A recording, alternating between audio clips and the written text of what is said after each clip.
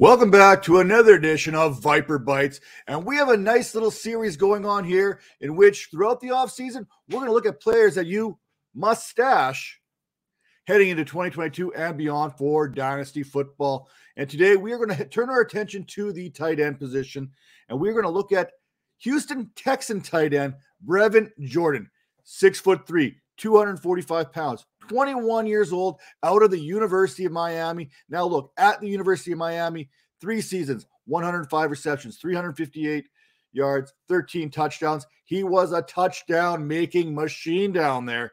Rookie season right now with the Texans, 19 receptions, 169 yards, 3 touchdowns, and an 8.9 yards per reception. That's throughout the season. But what's even more telling is what's been happening as of late as we wind down this 2021 campaign. Now, look, Houston, they have many holes that they need to address in the draft, and the tight end position is not a high priority for them, which is good news for Brevin Jordan. Now, looking at this tight end room in the Texans, it's not hard to think that Jordan can't become the featured guy for this team. Look, Farrell Brown, Jordan Akins, His last season at Miami, we saw Brevin Jordan record 38 receptions, 576 yards, and 7 touchdowns for those Hurricanes. Now, Jordan was my tight end 3 when we're talking about the rookie draft, this rookie class that just came by, the Pratt Freiermuth, the Kyle Pitts. And you know what? Jordan, he showed a ton of athleticism during his college days, and in his limited opportunity so far this season, has shown the same. Now, the Texans brass, everything he's done has certainly not gone unnoticed. You talk about his skills and his maturation as the season has progressed, check mark. Now, even when Farrell Brown returned from his injury, it was Jordan Akins. That was a healthy scratch. The Texans have been scheming up some plays as of late in the season here to create one-on-one matchups for Brevin Jordan and have occasionally split him out wide on multiple occasions there, just kind of give him some more opportunities. Now, which I absolutely love as a fantasy manager. Give me a big athletic tight end who's getting opportunity schemed for him. Yeah, I'll take that. Now, when we look at some of these other things that Brevin Jordan's been improving on as the season has gone on, his playing strength. His playing strength going from a rookie to a man. By the time you're in 17, 18 games of the season, you are no longer a rookie. And that has been seen in his ability to block and be a willing participant in the blocking game as far as the run is concerned. Now, they're going to continue, the Texans, to evaluate this team moving forward.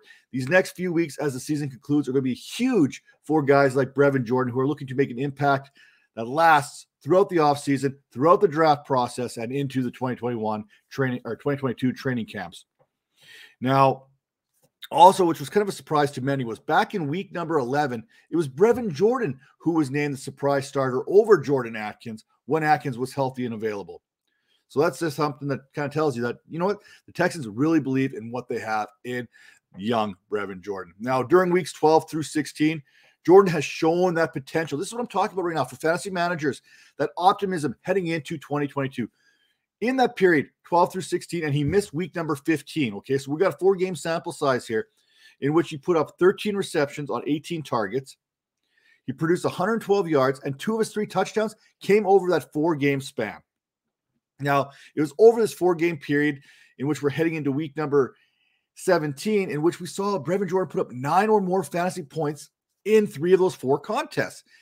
If it wasn't for his absence in week number 15, Jordan would have seen at least his fantasy positioning much higher than tight end 17 over that period, as his 9.1 fantasy points per game, that has him sitting 16th behind Zach Ertz and ahead of the likes of Mike Gesicki, Evan Ingram, and Noah Fant. Now, the Texans, they will have a full allotment of draft picks heading into 2022, including, for the first time since 2019, their own first-round pick. I mentioned the quarterback position, Davis Mills, Tyrod Taylor, definitely an option here to be looking for an upgrade there. Running back, you're looking at David Johnson, Rex Burkhead. There's maybe a draft pick being used there. Wide receivers, Brandon Cooks, Nico Collins. Those are your 1A, 1B type guys for the Texans. Not exactly guys I'd be too worried about cutting into Brevin Jordan's production later on. Well, maybe Brandon Cooks, but Nico Collins, Brevin Jordan are one and the same, in my opinion, as far as how the targets will be dispersed in 2022. Now, we haven't even gone into what they need to fix on their offensive line or what they need to fix on their defense. So, like I said earlier on in this video, I have no doubt that Brevin Jordan will be the guy, and very little competition for that top spot in the tight end room come 2022. And you know what? Volume and opportunity, that is key, especially when you talk about a young pass-catching tight end in today's day and age. And we'll talk about that tight end landscape or wasteland, if you will, in a minute. Now, we often forget about Brevin Jordan, what he's able to do coming in from this draft class behind guys like Kyle Pitts, behind guys like Pat Freiermuth. These guys have kind of taken on and moved on this season and have been productive throughout.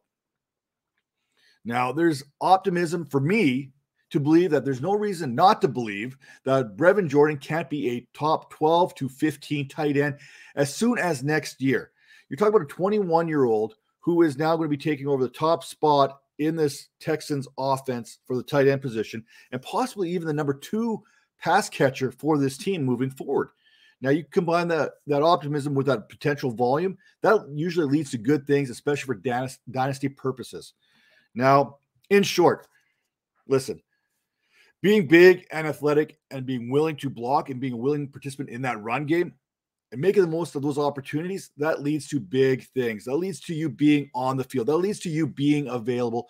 And when we talk about this tight end landscape and this wasteland that is, we just mentioned some good players, Gesicki, Fant, Ingram, that have not been good this year. Sometimes your best availability or your best ability is your availability. I often get that kind of mixed up there when I talk about that, but think about that. If you are available, you have the ability to do some big things.